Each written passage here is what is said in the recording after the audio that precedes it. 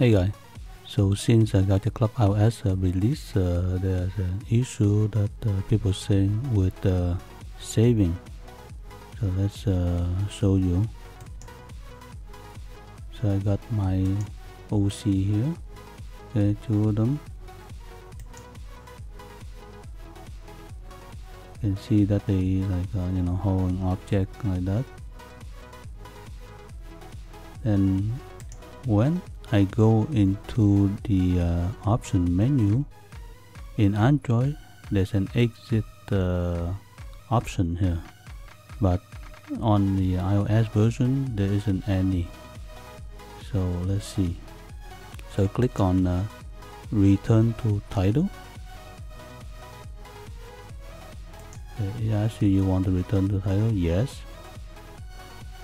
Then I'm back to the main screen. But here the iOS version 1.0. Okay, so I come back, my character there. So they there. Okay. So I close the game.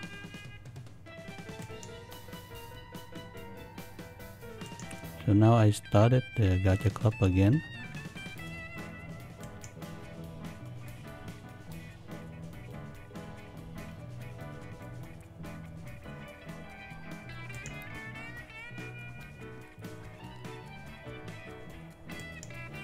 So when I went back into the Gacha Club in iOS, my character been reset to default, meaning all the changes I've done is gone. Same thing with this character. I removed the item from the hand before and now they're back.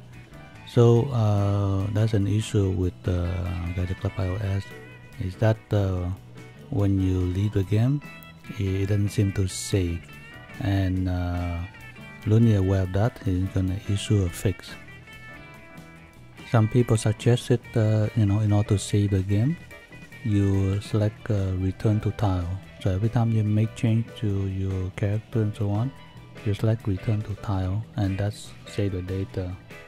And since the iOS version doesn't have the exit option here, then on your phone you press the home button. And then to exit the game. Now Looney is aware of this. He put out this message on the Gacha Club Discord. Gacha Club for iOS will have an update today or tomorrow to try and fix the saving issue. Sorry for the inconvenience. Alright guys, so that's it for the video. Leave a comment below what the other issue you have with Gacha Club iOS.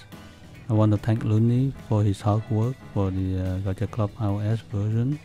That his hard work so that way we can all enjoy it.